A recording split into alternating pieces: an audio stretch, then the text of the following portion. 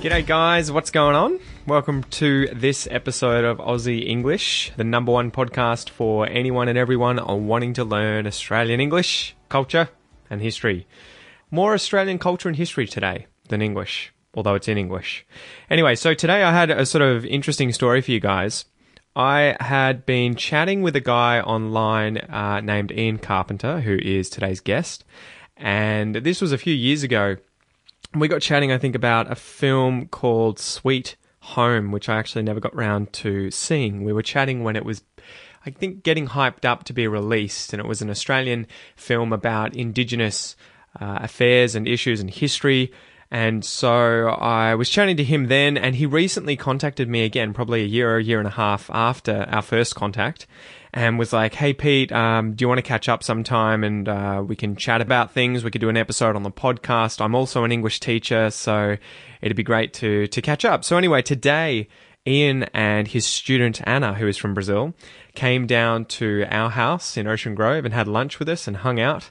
And we started getting into a pretty deep conversation. I heard all about how he ended up being an English teacher, although I wasn't recording it at the time. This was just banter over lunch. Damn, should have kept it. It was a really good story, really interesting story. But I wanted to get him on the podcast to talk to him about being a fellow Caucasian Australian who has a passion for Indigenous history and culture. I wanted to get him on the podcast to talk about Australia, Australian history, as well as Indigenous Australia and Indigenous Australian history. Obviously, this is from the point of view of two Caucasian European heritage guys, so, you know, take it with a grain of salt. We are still sort of learning a lot about Indigenous culture, but I sort of wanted to give you guys a window into, I guess, what it was like for us as European Australians growing up in Australia and the kind of exposure we had to the Indigenous part of Australia, as well as the average Australian's views of Indigenous affairs in Australia. Anyway, we kind of just set off and started talking about issues and our opinions. Take it for what it's worth. I hope you get a lot out of it, guys. There's some interesting topics in there. I'm sure you'll get a load of different language out of it, and you'll also hopefully learn a bit about Australian culture and history, Indigenous Australia, and yeah, hopefully a lot more. Anyway, let's get into it. I give you guys Ian Carpenter.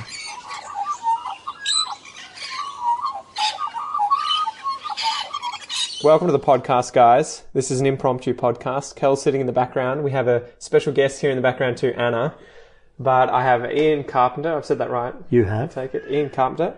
And Noah screaming in the background. And, well, do you want to... How did you end up here today, Ian? So, let's just start from the start. Well, I've, like many other people, I've discovered your videos and your podcasts, and I think we actually spoke a couple of years ago. I'd seen a comment you made somewhere online to do with... Hopefully a good one, not a bad one. No, I think it was... from memory, it had something to do with a film called Sweet Country. Yeah, I don't think I actually got to see that in the end because it was before that was released, right? This was a movie about Indigenous Australians. It's a brutal movie, and I really recommend you see it. That's the most annoying thing about Australian films. They're so hard to find online, especially and like to remember when they're going to... Yeah. You hear all the news when they get first hyped up, and then I always tend to forget. Well, I always recommend to anybody living in Australia to tune into NITV. Yeah. Channel 34. Yeah. And all of these movies will eventually pop up. And not only that, but there's so much going on in Indigenous Australia, in literature, in art, in television, in movies, in so many fields. Indigenous people are excelling, and you'll see it all on ITV, on NITV, I should say. Yeah. Well, I wanted to talk to you about Indigenous people today eventually, but we can dive into that first. No. I kind of had my mind blown by that recently because I guess as an Australian growing up in suburban Australia, probably in a town of 99% Caucasian British heritage Australians, you don't really come across many Indigenous people, and so your view of quote unquote Indigenous Australia tends to be pretty skewed, right? I mean, I don't know what it was like for you growing up, but I was definitely, as a white Australian privileged male growing up in this safe, well-off neighbourhood, it's difficult to really understand what it's like as life as an Indigenous person in Australia. And I recently read a book called Australian Aborigines. I've forgotten the author. I'll have to include that later on. But that was like reading a play of someone screaming at you for like 20 hours. Like that was just brutal after brutal after brutal moment in there. So I guess, how did you first sort of learn about, how were you taught about Indigenous culture growing up? Well, I wasn't, basically. Because that's what I was going to say. I grew up as you did, right? Yeah. In the privileged Australia, and it wasn't until, in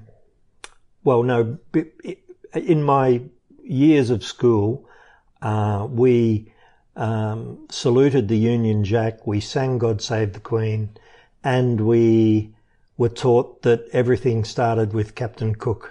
I think my version of that was everything started with Captain Cook, except now it was the Advanced Australia Fair national anthem and the Australian flag. The British Australian flag. If you Well, Peter is now showing up my age, you see. But anyway, when I was travelling over in Europe, when I was living in Europe in the 70s, in particular in Spain, I was often asked about Aboriginal Australia. What did I know about our first people? And I was often embarrassed to say that not much. And this is why I've wanted to talk about this on the podcast more, because I've had a lot of people ask me about this. And besides feeling incredibly unqualified, both in experience and knowledge, to really comment on the topic very well, that's why I thought it would be good to have other Australians on here. Hopefully in the future more Indigenous Australians, although they're pretty hard to find around Ocean Grove where I currently live. Although I hear Kathy Freeman lives here somewhere. You'd be surprised, actually. There are Indigenous people scattered all throughout Australia that, as we were talking before, you don't always know. Yeah. You can't always tell by just looking at them. And most Indigenous people, even if they're a small percentage Indigenous, they still feel Indigenous. But it's almost a hard conversation to have too, It right? is. It feels like anyone of any other race, it can be quite difficult, especially as a white person, to really try and ask them about what it's like, or, of that race, or to learn about their culture, because it tends to come from a position where you feel like you don't have the right to ask that, right? So in Australia, was it difficult when you did start learning more about Indigenous culture? No, but I had to make a conscious effort to do that. When I came back from overseas, it was something I was determined to do. Yeah. And one day in the early 90s, I read one day a pamphlet from Melbourne University showing what courses were available or coming up, and there was one there called Understanding Black Australia, and it was a course by a guy called Gary Foley. I don't know if you've heard of him, but the surname rings a bell. In Aboriginal Australia, he's a kind of a Che Guevara. Yeah. He I don't know if that's a good thing or a bad thing, though. It's hard when the Marxist thinks that Che Guevara is a hero, but I think... No. Let's just say he's a freedom fighter. Okay, all right. And so he's got a bit of good and bad in him. Yeah. Well, and Gary Foley's actually, he's now Dr. Gary Foley. He's finally completed his studies at Melbourne University, which he's been doing for many, many years. But in the days of the tent embassy in Canberra and that's the world's longest ever protest, by the way, I think 40 years or something, right? He was right there in the forefront of that. Yeah. And he was in the forefront of the bicentennial protests at the... 1988, was it? At the Commonwealth Games in Brisbane. Yeah. And he's been fighting for Aboriginal people forever. This is how ignorant I am. and probably a good representation of the average Australian. When I went to Canberra and I saw the tents set up in front of old Parliament House, I had no idea what it was. Totally, I was like, why are there all these homeless people at the front of this, in the middle of this field where there doesn't seem to be much going on? It's an old building that's no longer used. Yep. And only later, after I actually moved away from Canberra, because I only ever saw this thing from a distance, I realised that it was a protest, an Indigenous protest that had been set up there in the 80s. Is it? Maybe even earlier than that. No, it was the 70s. Yeah, 70s. Okay. Yeah, and there's been people there ever since. Right? Yeah, pretty much.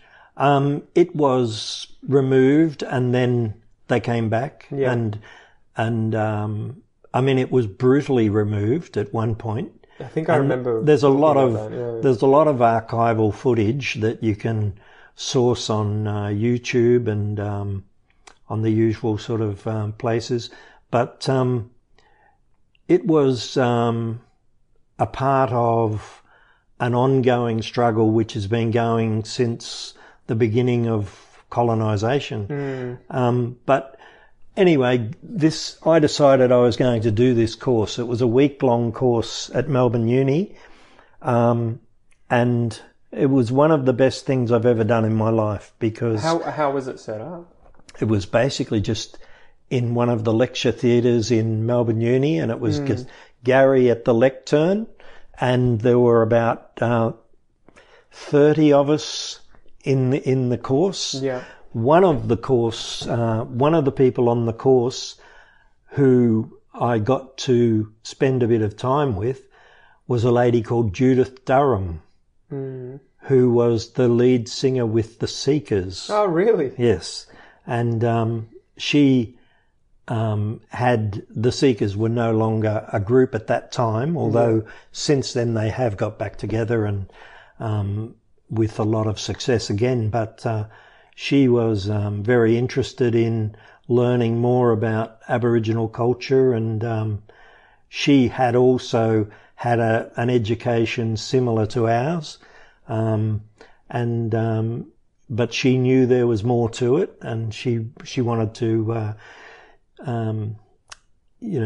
learn more.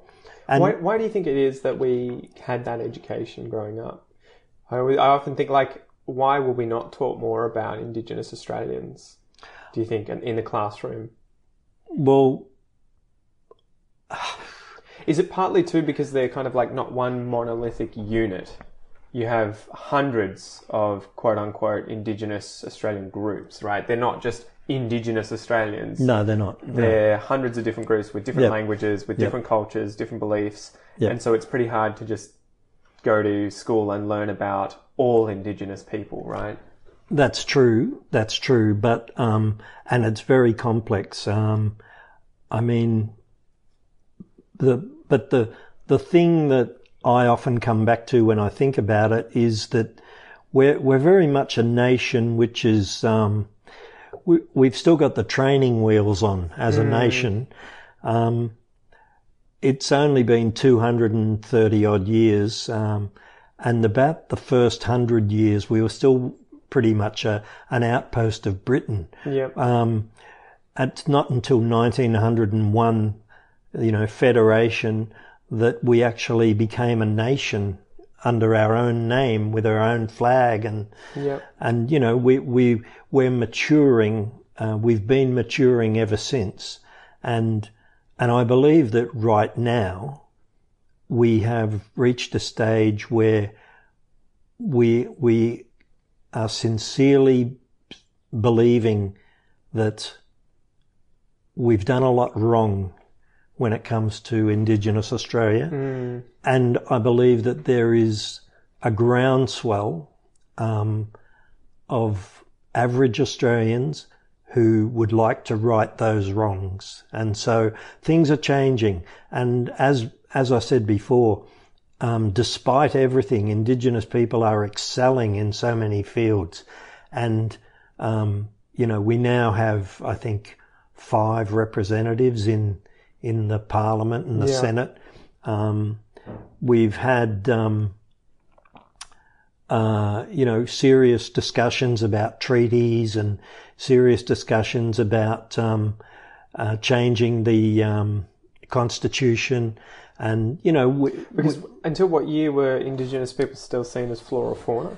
68 in the constitution, right? So, 68. Yeah. So was that 50 years ago? Yeah. Yeah. And that's what I mean. And they got the vote way after Australian women got the vote, right? Yep. So Australian women had suffrage in the early 1900s, and meanwhile, Indigenous men and women were like, hello. That's right. Can we have a say? That's right. And I mean, the Indigenous servicemen after the First and Second World Wars came back to Australia, and unlike their white counterparts, they got no help with housing. They weren't welcome in the RSLs. Yeah. I mean... well, and some of the stuff they were given, I was reading about a few guys who returned, I think, from First World War, and they would often be given land like the other soldiers, but it would be completely garbage that they couldn't grow anything on. And then even when they tried to make a go of it, quite often the land would be taken back, or they would be forced to sell it, and so they were oppressed kind of... I guess it would be like indirectly in a lot of ways, whether or not it was someone coming to them with a gun and saying, you can't do this. Yeah. It would be that there were constant hurdles set up in the way of them, where for other people that wouldn't be the case. Like, I think when they were stockmen, I was reading, that was one of the most atrocious things. They became stockmen in the late 1800s and early 1900s in parts of Australia where they absolutely dominated at their job. They were doing an amazing... they had an amazing set of skills and they could work as hard as anyone else, but they would be paid a fifth or a tenth what the average stockman would be paid, who wouldn't work anywhere near as hard as them. And it was simply because of their race. That's right. And I mean, a lot of Australian people would be familiar with the Paul Kelly song, From Little Things, Big Things Grow. About Marlborough, right? No.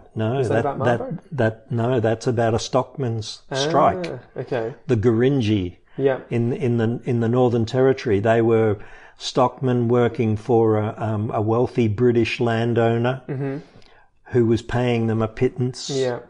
And they decided that they weren't going to take it anymore, and they went on strike. Petition, right, for more money eventually as well, right? Well, it started out that way, but it grew into basically the first land rights claim.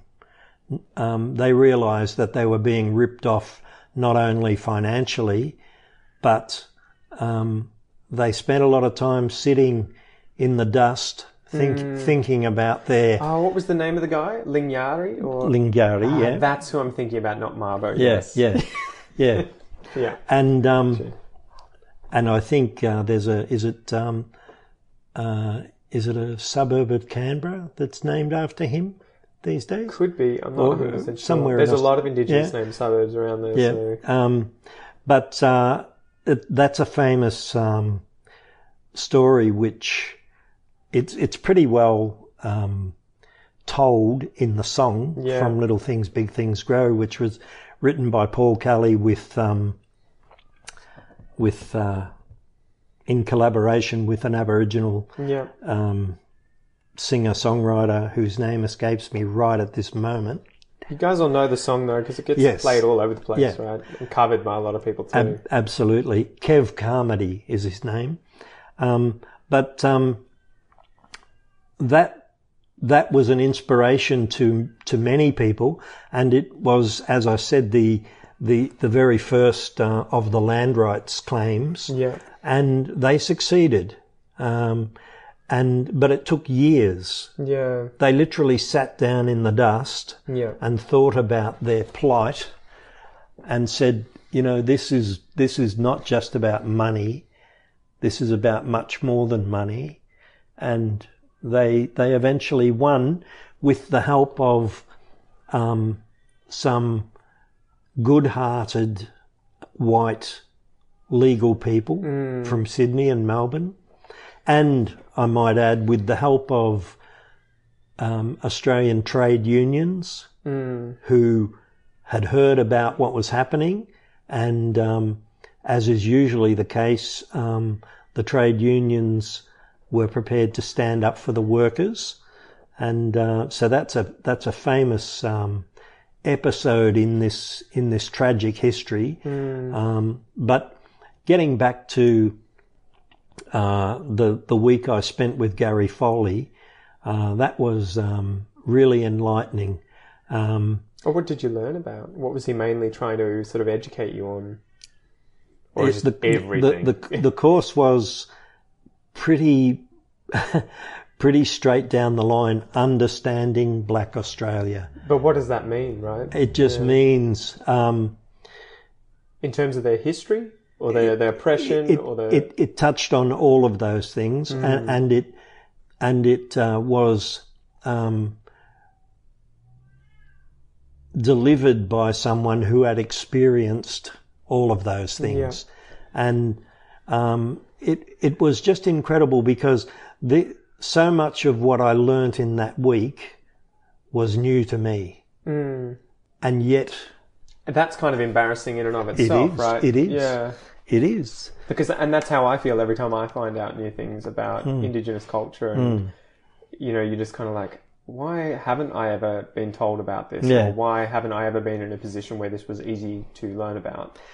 And in Aboriginal history, there are many great people, Albert Namatjira, Charlie Perkins, Mabo. There have been many great leaders and many great people that have fought for their people in many states, in many places. And as you mentioned before, Aboriginal Australia is a very complex thing. There are many languages, many tribes. And people want different things. That's right. This is what blew my mind. I watched a 60 Minutes story the other day with Pauline Hanson going to Ayers Rock because she wanted to climb the rock.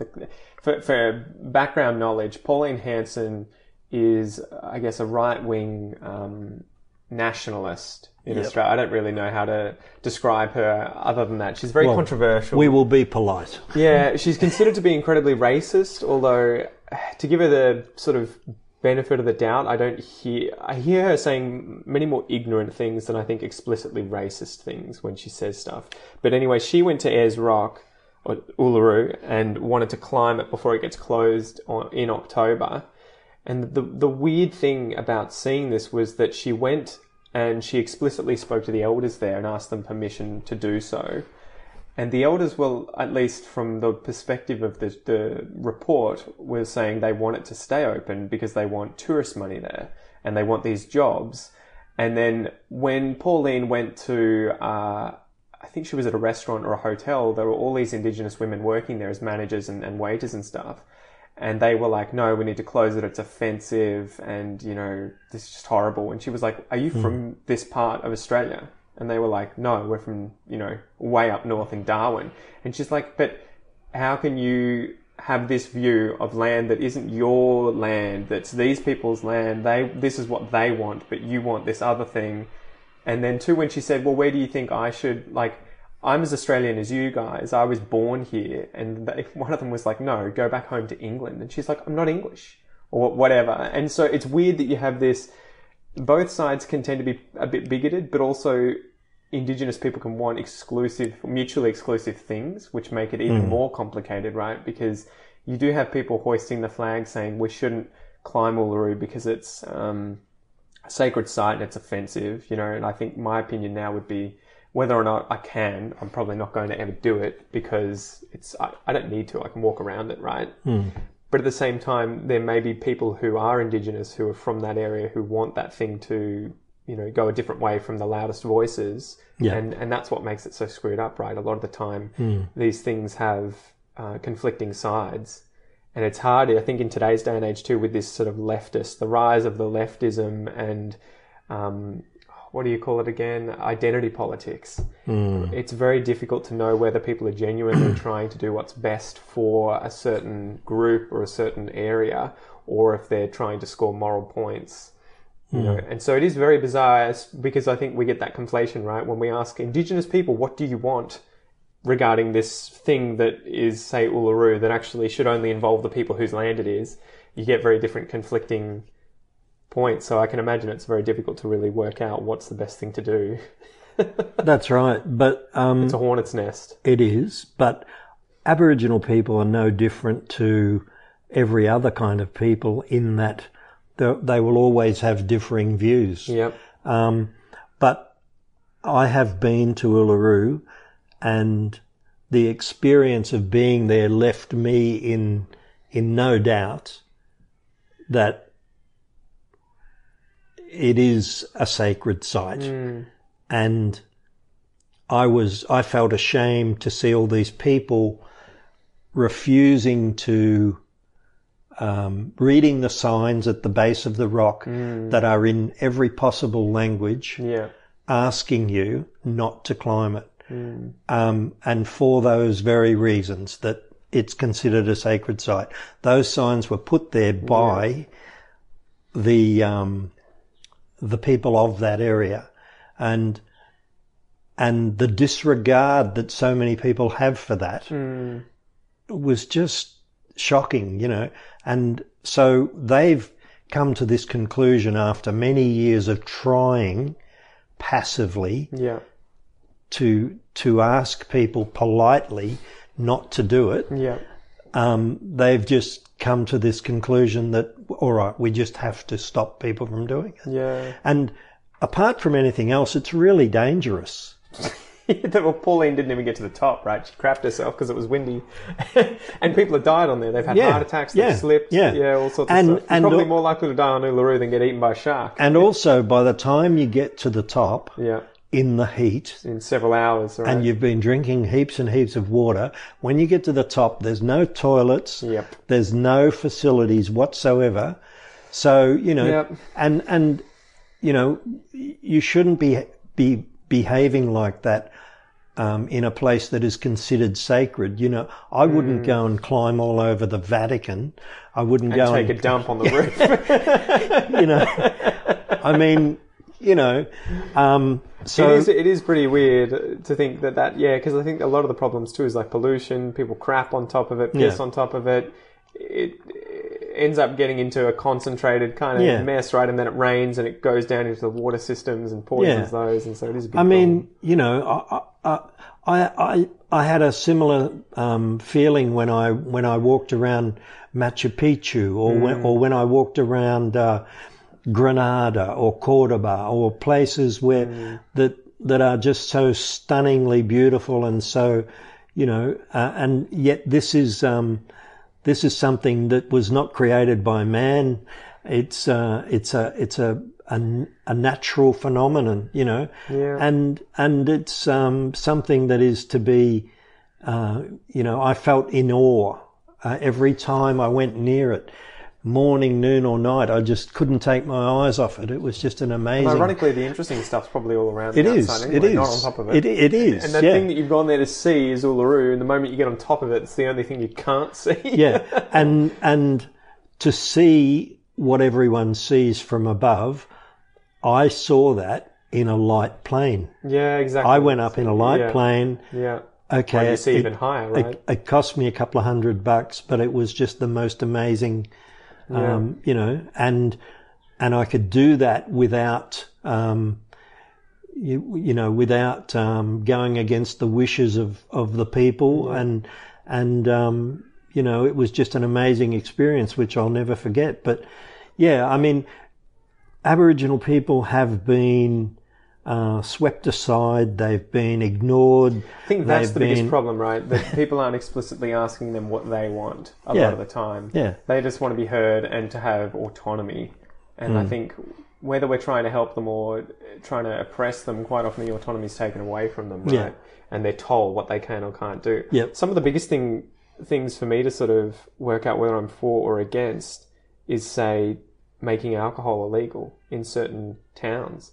Because you're kind of like, we would never imagine doing that to any other race in Australia or any other group in Australia, and yet we do it to the Indigenous people in Australia. Although I think most of the time they decide that's what they want to do, in the town. The elders or the people on the council end up choosing that to happen. But that's sort of more of that complexity, right? Of like, you have one set of rules for one group of people and one for another, and how do you ever get out of this system? Well, I think Aboriginal people ought to be viewed as a very special case, because I can't think of another race on earth that has been as dispossessed as they have. And so... The Native Americans would be on the same sort of level, wouldn't they, to some extent? Some of the ones that live on reservations. Well, you have to remember that Native Americans signed all kinds of treaties. Yeah. And they had all kinds of arrangements, and they ended up on reservations and places because that was what was decided in consultation with them. Until it was found there was gold on those reservations. Yeah, exactly. But in our case in Australia, I mean, they were just never asked. They were never asked. They were, as we know, up until 1968, just considered flora and fauna, and so were not worthy of an opinion. Yeah. Not worthy of an opinion. So, you know, as tragic as it is, as I said before, I feel very positive about how things are heading at the moment. I just think that there are more and more people who are understanding, beginning to understand, and doing as I did, learning a bit more. The more you learn about Aboriginal people, the more incredible you see them, and I mean, really, more than anything, we have lost so much by having this attitude. You know, there's so much to gain from embracing them and bringing them in and making them a part of what is it. We all know that this is a great country. Yeah. It could be so much greater. Do you think that's why that's what's missing? That's really, in many ways, it's the soul of our country. Do you think that's why it's been a bit of a stain on our history for a long time? It's a massive stain on our history. Yeah. It really is. And you know, and in so many ways we have such a great history, but our focus has been in develop at all cost, you know. Like all the imperialists in history, we've chosen the best places to build our cities on the coast. And so the Aboriginal people that were at Sydney Cove and the Aboriginal people that were in places like... Pretty much anywhere there's a big city, those people no longer exist. That's right. Those people were just pushed aside. Yeah. You know? Yeah. And... For whether directly or indirectly, right? I remember reading about that in the book, and it being in Sydney Cove, for example, they were there for a long time, although it was a matter of the British setting up shop and being like, so this is where we live now. You guys can, you know, live outside of here, but this is where we live. And then the cattle and the sheep pushing out, destroying all the land where they were fishing and all of the grasslands and everything, so that they were pushed out further. Diseases going through and massacring people, you know, smallpox and everything. So whether it was a direct thing or an indirect thing, they were constantly pushed outwards. One of the interesting things I was reading about too is that they were quite often mortal enemies of other clans and other tribes. So I think they had a basic rule, broadly speaking, that if they could speak the same language intelligibly, they would be on good terms. But if someone spoke a language they couldn't understand, the assumption was enemy kill them, because it's safer than, you know, trying to just get by when you can't communicate. And so quite often these tribes got pushed off their land and further outwards until they were constantly in conflict, not with just the Australian or the European settlers, but also with the other Indigenous people that they were being forced to interact with. Yep. And, you know, I mean, anyone who has grown up in Australia and has enjoyed the wealth that the country has produced in, you know, whether it be from mining or from sheep or from whatever, needs to consider that this has all taken place on land that was never ceded. Yeah. And we also need to consider that that our beloved country was founded on a lie, and that lie being terra nullius, empty land, which we all now know to have not been the case. Well, I think they knew at the time. Of course they knew at the time. Yeah. But you know, it took many years later and a few scientists to disprove it. You know, which the lie that was known fully well. Yeah. No, it's... there seem to be all of these sorts of things, though, right, where it's like, we're here now, so what do? You can't change anything. No. Right? And yet, you know, you get a lot of hate towards British colonialism, but had it not been the Brits, it would have been the French, or it would have been the Dutch, or it would have been the Portuguese. You know, it would have been another group that would have come in and done the exact same thing eventually. And so it's so hard to work out what's right and what's wrong. And then on top of that, there's a layer of how do we make it right by channeling the wealth of Australia back towards the Indigenous community without further screwing it up, right? Because if you say with the inherent problems that a lot of communities currently have with violence and drinking, if you were to just throw money into that community without controlling it in one way or another, it may make things worse, right? But at the same time, if you're the kind of person who's a bit more libertarian and you say, well, people should have the right to do whatever they want, you might say, well, you don't have the right to tell them they can't drink or they can't, you know, spend their money on whatever they want. So it seems like that's also such a difficult thing to work out what the best course of action forward is, right?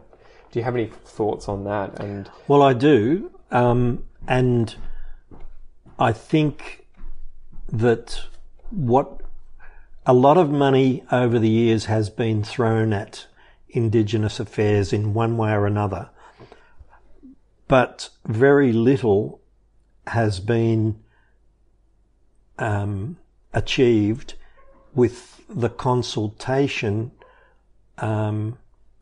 with the elders or with the people of whatever place, whether it be the Northern Territory or Far North Queensland or West Australia, you know, and that is pretty much what Aboriginal people are saying today is, you know, we have the answers, they are saying. We know what our people need.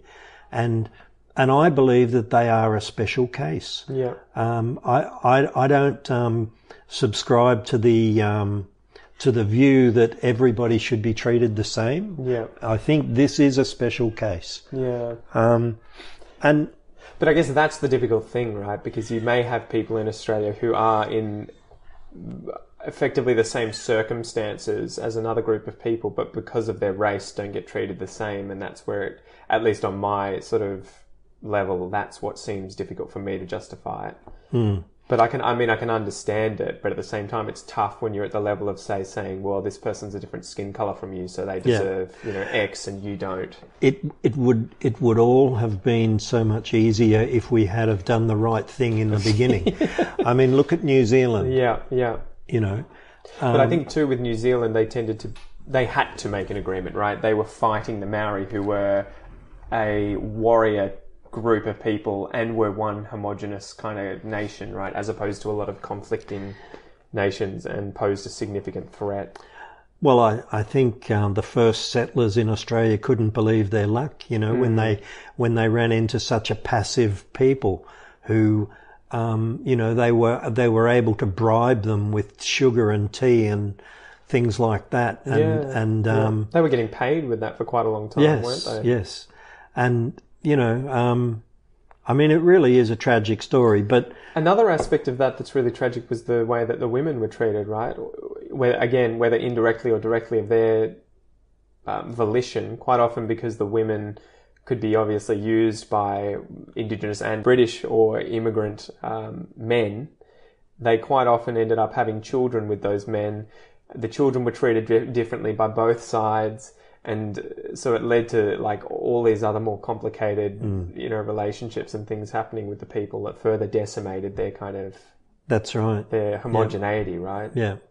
And, you know, I mean, one of the things which eventually came out and is common knowledge to all Australians today is the stolen generations, you know, and do you want to give people a bit of a history background on that quickly, if you can? Well, just the basic idea of what happened with the stolen generation.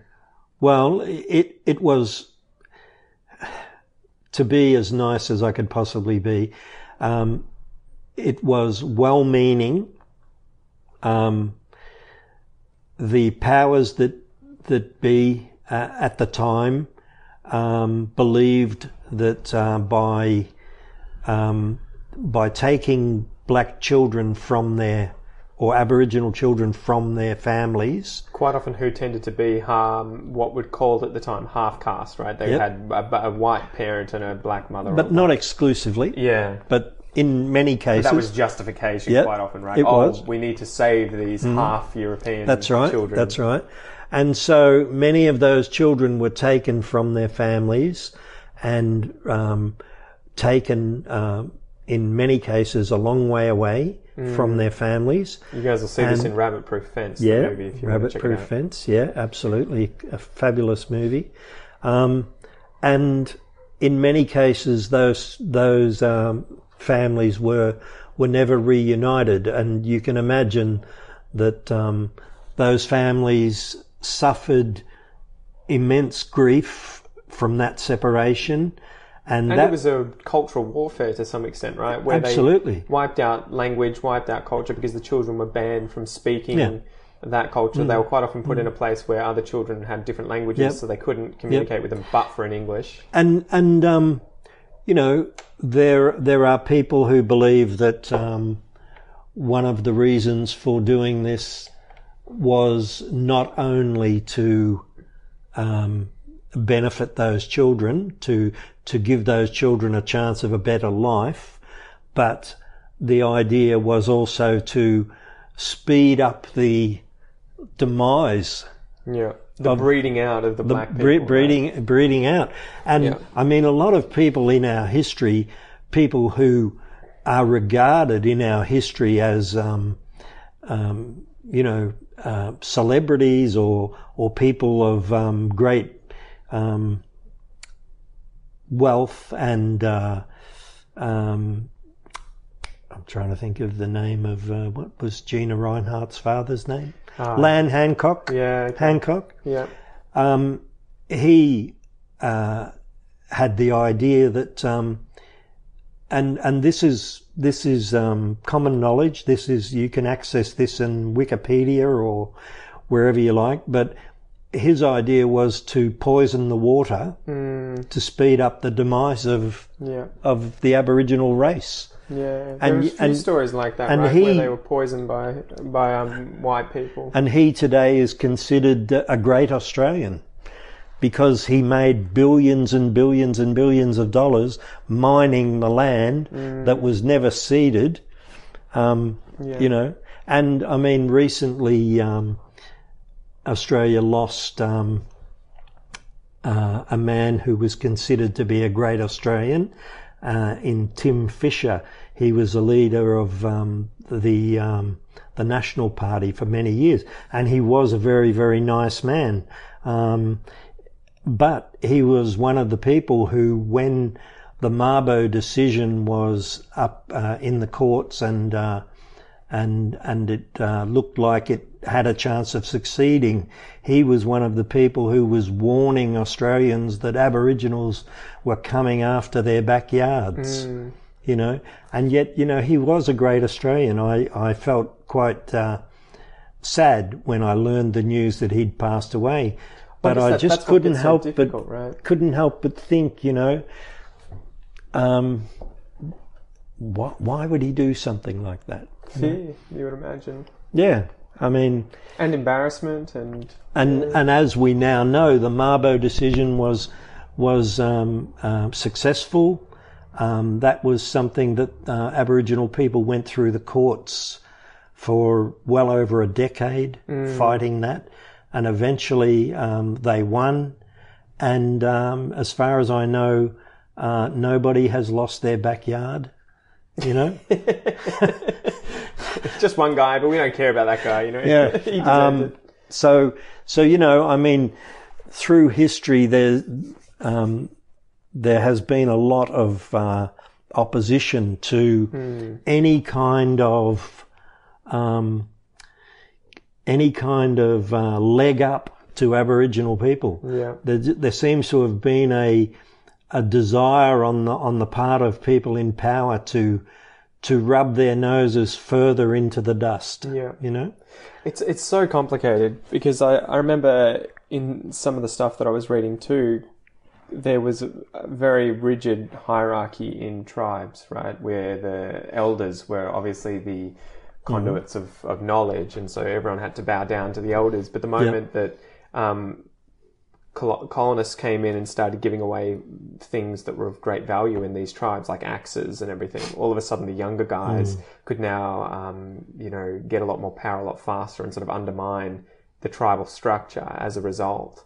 And so, yeah, it was and the same when I think they started working full-time jobs as stockmen, all of a sudden men disappeared and the tribes broke up and people went to different places, and you had men who were now self-sufficient at a younger age. And so it was so interesting to find out how at least Indigenous culture as it was in Australia prior to us arriving was inevitably disrupted by capitalism and the way in which, our society's evolved, and how you reconcile that today is so difficult too, right? Because, okay, we want to help Indigenous people become wealthier, become better off, move up in quote unquote societal class or whatever, but how do you do that without education, Western education, so that they can flourish in Western society, but which requires quite often the loss of their own culture, at least to some extent, right? Or their own language skill or their own understanding of their land, because they have to move to Sydney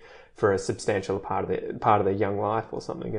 And that's what I find I'm so conflicted, because you're kind of like, on one level you want to say, we want to conserve what you guys have and we want to encourage that, but at the same time we're saying, but really we need you to become like us and leave that behind. And so it must be so difficult being an Indigenous person too, in isolated parts of, say, the Kimberley or Darwin, and deciding, do I identify as wholly Aboriginal and I want to stay here forever and do this, or am I looking for opportunities to better myself and my current situation and have to leave part of this behind and have to make a choice, right? That must be a rock and a hard place. Well, there are some amazing Aboriginal people that are managing to do that. Yeah. They've been through our schools and our universities, and they've risen to very high levels of journalism or, many fields, and they have become very powerful spokespeople for their people, and they have a really good understanding of both cultures. And one of the things that we could learn so much from Aboriginal people about is family. Yeah. Family is everything to Aboriginal people, and that is why Aboriginal people often refer to each other as brother and uncle and auntie, and they feel part of. They all feel part of the same family. And also I believe it has, because as we touched on before, the stolen generation, so many Aboriginal people are to this day still feeling lost because they've never regained that connection. And it's not like the stolen generation is something that has, something that happened in history and now it's all over, it's all healed. It's not, it's still going on. Still rolling out. Absolutely. And well, I said when I was looking into Indigenous languages, especially in Victoria, I had an interview with a guy who was, I think, the person in charge of the conservation of Australian languages somewhere in some part of Melbourne. And he was saying it's a really tough thing to try and talk to people about, especially in Victoria, because the languages have all gone extinct, even though the people are still here. And so they, rightly or wrongly, might blame you or be offended by you wanting to learn that language or learn something about it because it's been taken from them historically and they no longer have access to that or that knowledge. And so it's one of these things that's like, ugh. And that's what's so hard, I think, today with all the languages in Australia, that I think there's still 250 or so of them, but I think only 15 of those have more than 1,000 speakers. And so we're going to lose a lot of them pretty soon. But at the same time, there's no push for it to the government's not doing a lot, I don't think, at least from my limited understanding, trying to conserve these things and encourage the passing on to the next generation in schools and that sort of thing. Yeah, no, there are pockets of hope as far as that goes. There are some schools that are doing things off their own back, if they have the community around. I think in Central Australia, a lot of that's happening around Alice Springs, right? Yep. And in the Kimberley. Yep. And I think that, Aboriginal people know that education is the key. Yeah. And we know that as well. It's putting the two together though, right? Like trying to really foster the culture and their language, maintaining that, but at the same time giving them the skills to be able to flourish in today's society as well. Yeah, that's right. And the problem, I guess, too, is that you have a huge number of different groups that aren't just Indigenous Australians in terms of one homogenous group. You have Indigenous Australians of all these different tribes from different parts of the country that want different things that may be at different levels of integration into, quote unquote civilization, where they don't necessarily need your help, or there's other ones that are isolated from everyone and need massive amounts of help. Yeah. But I think I come back to the thought that I do believe that Aboriginal people have a special case in Australia. I don't think we can think that everybody must be treated the same. I do believe they are a special case because they have been dispossessed of everything over such a long period of time, and it's really going to take, our prisons are full of Aboriginal people. A lot of work needs to be done there, a lot of those people, if they don't get some kind of a break, if they don't get some kind of rehab in a serious way, they're just going to continue. The cycle will just go on and on and on. Well, the funding needs to be put into the communities, right, to prevent them from ever going to prison for whatever reason they're ending up there, right? Absolutely. And this idea that you can't do, you can't give everything to Aboriginal people, or that they're no more deserving than some other part of the community. It's just crazy because. I guess it's one of those questions too of where you can probably do the most good with the least amount of probably resources, right? Or at least in a very short period of time. Yeah, but as we started off with in this conversation, I do believe that the groundswell of Australia, just everyday Australian people, is growing stronger and stronger all the time. And as with most things... do you think that's due to the internet? Sorry to interrupt you there. No. It's probably got a lot to do with that. Yeah. And knowledge. Yeah. Well, the internet helps with all of that. And because you can imagine, I guess, back in the 1800s, 1900s, even when my parents were born, it wasn't so much that people were actively trying to oppress Indigenous people. I would imagine that 99% of Australians just knew nothing about it. That's right. And there was nowhere to learn about it unless they dived into books in a library that were probably written by someone who had an agenda. Yeah. And the other thing I'll say about Aboriginal people, and this is a really practical thing that every Australian can do, is, go out of your way, make a point of meeting some Aboriginal people and getting to know some Aboriginal people. You will find that they are very funny people. They love a laugh. They're very sociable people. They love the fact that you're interested in their culture. Just do yourself a favour and How would you suggest people do that? Anyone listening right now, if they were saying, you know what, Ian, I'm going to go do that tomorrow, what would be the way of doing that? Well, there are, depending where you live, but there are groups, there are reconciliation groups, there are, if you are involved in a sporting club, there are likely to be Aboriginal people involved in the sporting club. If you're, you may have an Aboriginal person at your school. You may go on holiday to an area where there are Aboriginal people. Well, just don't stay in your hotel with your in your comfort zone with your white Australian friends. I found out.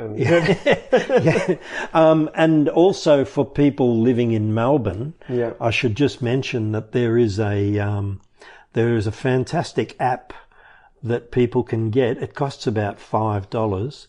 But once you've got it for life. It's called Melbourne Dreaming. Yeah. So what does it say here? A Guide to Important Places of the Past and Present by AIATSIS. That's the Aboriginal Australian Institute right up in Canberra. Mm-hmm. Yep. Yeah. And that's a fantastic app. It shows you places of interest around Melbourne, lots of stories you can listen to, lots of little guided tours you can do. You can explore so many things around Melbourne. And also in Melbourne at Federation Square is the Koori Heritage Trust. A Koori is a name for an Aboriginal person from Melbourne or from the southern states of Australia. Yeah, it's sort of surrounding. It's all the clans of the surrounding area here in Victoria, I think. Yeah. Yep. And as far as South Australia as well, but not the West. Yeah. And could be even into southern New South Wales. But it's just a name. I remember Koori cream. Yeah. I used to have as a kid. Yeah. And it was a brand of hand cream, and my mum was obsessed with it because it was like really, really good. And then I think they went out of business or it disappeared. But I remember I think that was where I first learnt the word Koori cream. Right. Yeah. But at the Koori Heritage Trust, which is in Federation Square, there's a gallery there which is constantly changing. A lot of young Aboriginal artists get to display their work there. There's a lot of historical archival material there. There's a shop where you can buy all kinds of Indigenous wares. Made in China. No. Yeah. No. And I said that because I want to bring up, make sure if you guys are going to buy Indigenous products of any kind, make sure it's not made in China, because a lot of those places, say if you walk down Swanston Street in Melbourne or probably, the middle of Sydney, you'll see a lot of these souvenir shops, and most of the stuff they're selling is made in China. Yeah. So it's ripped off, or it's made in Indonesia or something. So make sure that the money's going to Indigenous people. Yeah, well, that's another thing.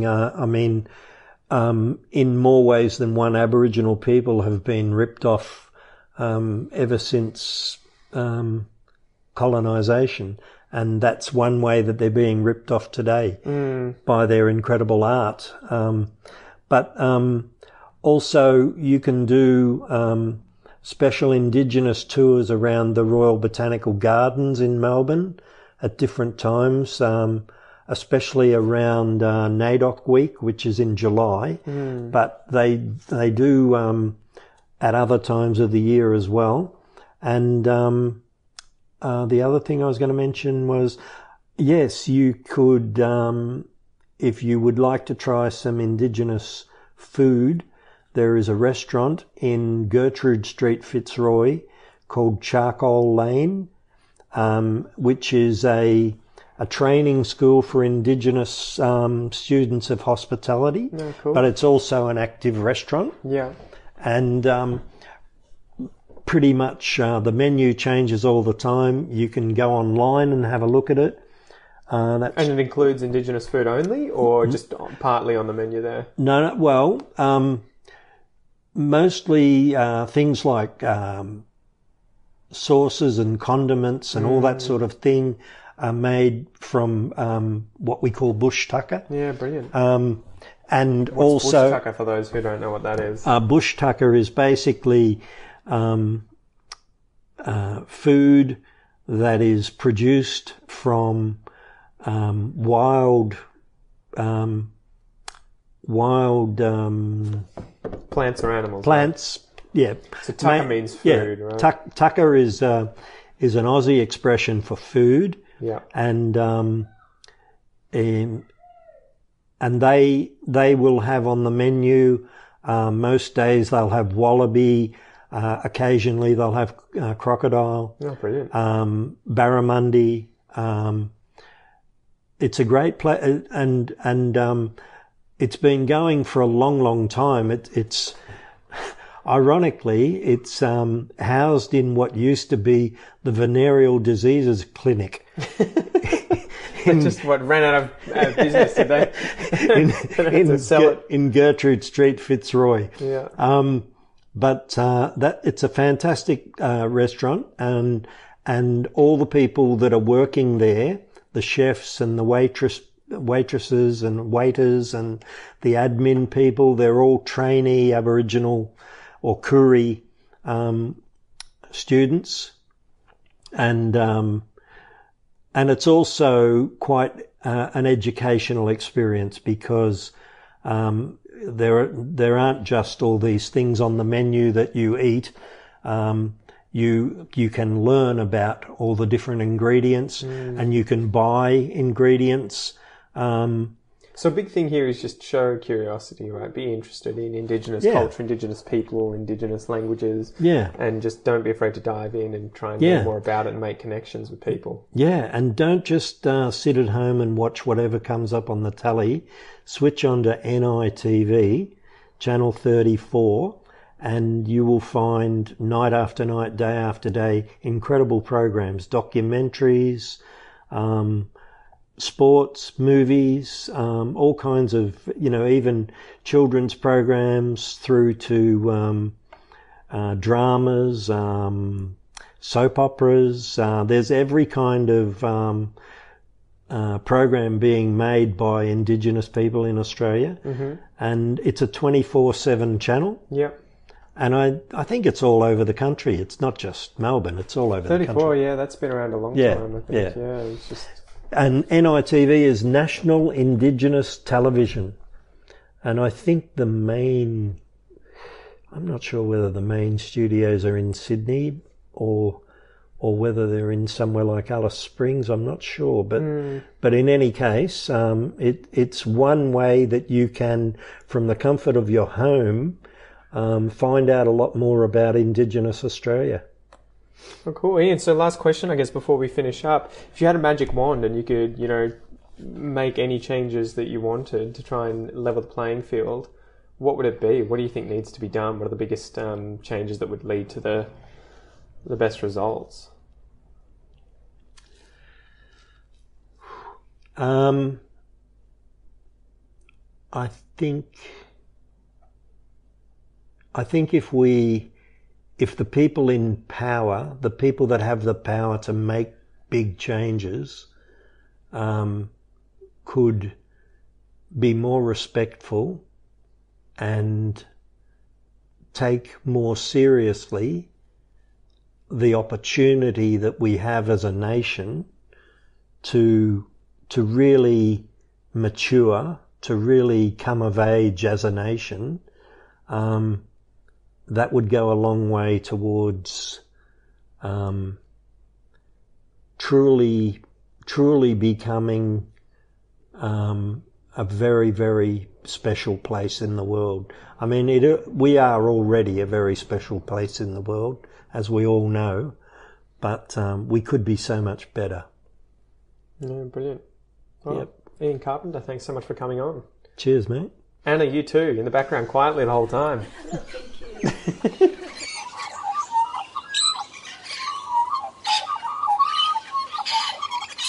All right. Thank you so much again, Ian, for coming on the podcast. It was an absolute pleasure having you down for the day. I had a lot of fun. It was great to meet you. It was great to hang out.